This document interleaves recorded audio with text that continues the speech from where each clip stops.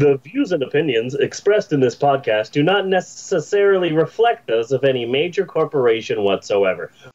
It's episode 124 of The Big Show, of The Big Shoe, and we'd like to start out this episode like we've been trying to do all of the episodes, by trying to catch you, the listener, up.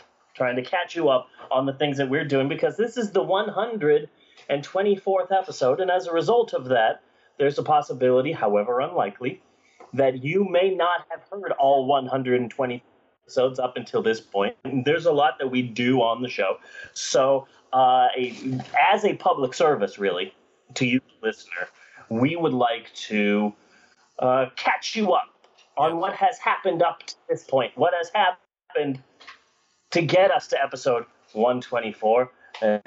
So we would like to start off the show we've been trying to do lately with previously on the Pope on Film. Yes. Well, the day finally arrived last week. The day that everyone has been waiting for. The big day. Lord Chatterfield's son was finally born. The heir to the massive Chatterfield fortune. Yes. Oh my God! And what a gala event that was. It was a huge event. That was a huge event. So a lot of people are upset about this, about the fact that the Baron Chatterfield has now been born. Yes. Because a lot of people were vying for that Chatterfield fortune. And of course, Lady Chatterfield. Oh my goodness. What a Lady whore. Chatterfield. Whore. Yeah.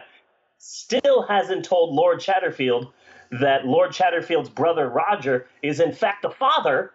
She's keeping that. It seemed as if while she was in pain and labor that she might spill the beans, but she did not. And she went through. And now Lord Chatterfield has a son, but it's not really his son. And of course, Lady Chatterfield fell ill right before the child was born, and now she's in a coma. So huge drama there. Yes. Huge drama. Really edge your seat drama.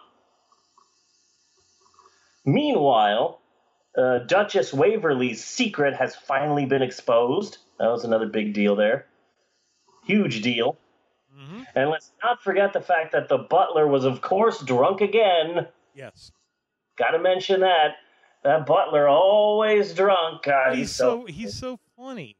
You know? Yeah, funny. He's like Otis from Andy Griffith. You know? Yeah. He's hilarious. He's hilarious.